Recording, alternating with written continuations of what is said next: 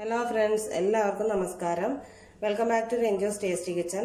ഞാൻ ഇന്ന് വന്നിരിക്കുന്നത് കുറച്ച് പൈനാപ്പിൾ ആയിട്ടാണ്. അപ്പോൾ അതുകൊണ്ട് നമുക്ക് വളരെ ഹെൽത്തി ആയിട്ടുള്ള ജ്യൂസ് എങ്ങനെയാണ് തയ്യാറാക്കുന്നതെന്ന് നോക്കാം. പെട്ടെന്ന് തന്നെ തയ്യാറാക്കി എടുക്കാൻ പറ്റുന്ന ഒരു ജ്യൂസാണിത്. ഇപ്പോൾ നല്ല ചൂടൊക്കെ അല്ലേ, അപ്പോൾ നമുക്ക് ശരീരത്തിന് ഒരു തണുപ്പൊക്കെ നൽകാൻ വേണ്ടിയിട്ട് വളരെ നല്ലതാണ് ഈ ജ്യൂസ്. അപ്പോൾ എല്ലാവരും ഒന്ന് ട്രൈ ചെയ്ത് നോക്കുക.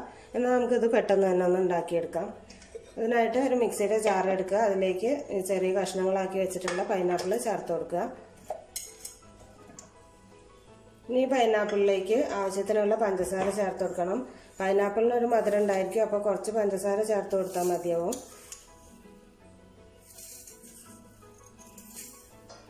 ഞാനൊരു 2.5 സ്പൂണ് പഞ്ചസാര ചേർത്ത് കൊടുത്ത.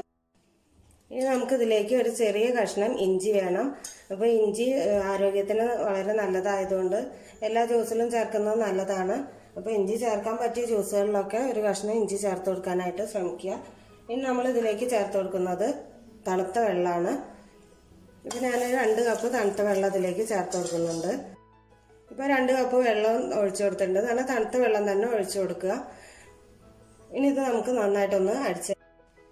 ഇപ്പോൾ പൈനാപ്പിൾ നന്നായിട്ട് അരിച്ചെടുത്തിട്ടുണ്ട്. ഇനി ഇത് നമുക്ക് ഒരു അരിപ്പയിലൂടെ ഒന്ന് അരിച്ചെടുക്കണം. ഇതിൽ പൈനാപ്പിളിൻ്റെ നാരുകളൊക്കെ ഉണ്ടായിരിക്കും, അപ്പോൾ കുടിക്കുമ്പോൾ അത്ര ഒരു സുഖം തോന്നില്ല. അതുകൊണ്ട് നമുക്കിതൊന്ന് അരിച്ചെടുത്തിട്ട് വരാം. ഇപ്പോൾ ജ്യൂസ് നന്നായിട്ട് അരിച്ചെടുത്തിട്ടുണ്ട്. ഇനി ഇത് നമുക്ക് ഗ്ലാസ്സിലേക്ക് ഒഴിച്ചു കൊടുക്കാം.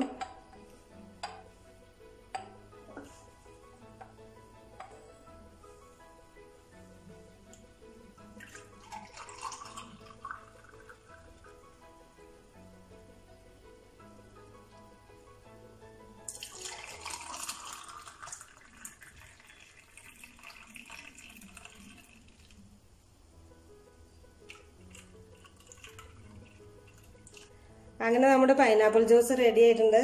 ഇപ്പോൾ നോമ്പിന്റെ സമയമായതുകൊണ്ട് തന്നെ നോമ്പ് തുറക്കുന്ന സമയത്തൊക്കെ കുടിക്കാൻ പറ്റിയ നല്ലൊരു ജ്യൂസാണ്.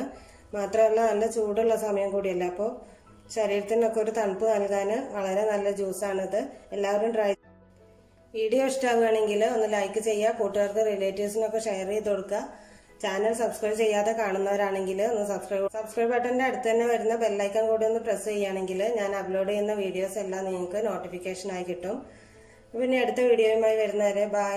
Thank you.